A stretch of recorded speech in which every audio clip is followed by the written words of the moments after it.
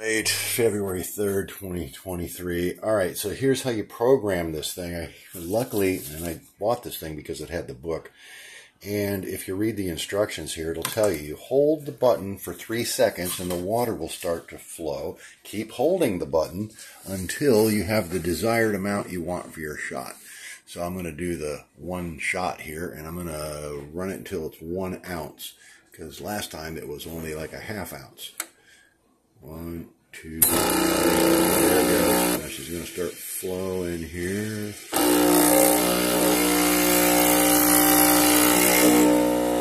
almost have my shot glass missing. Alright, here we're going to go to a little under an ounce because it'll keep dribbling there. You just got to run more.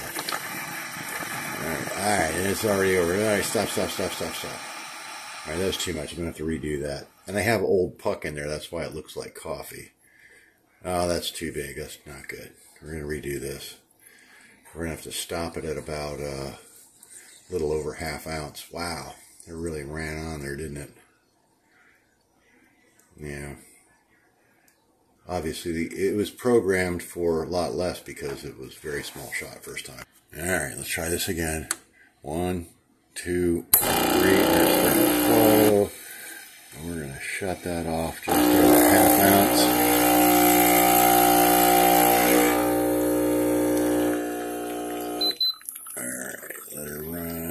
Okay, come on, let's stop. We should get, come on. That's pretty close. Alright, one more try. Alright, so I made about 20 cups of coffee in here. Drank about 15 of them. A few of them were pretty good, some of them not so good. But yeah, I got the programming down. I got the right size basket in there. You got to run a few cups to get your grind size right, which we kind of, part of the game of espresso. So I started out a little too fine. I'm on the number 2 setting here on this Brim coffee maker. Grinder. Oh, there we go. It turns on sometimes by itself. Sometimes it doesn't want to turn on at all. Sometimes it works okay, but fine is pretty fine. The hopper on this thing is horrible. It leaks. You just want to run that into a red Solo cup if you're going to use one of those. But, yeah, she runs some pressure, and it will program to a proper size shot if you, fool around with it and got to run a few cups through there to figure out what it's doing.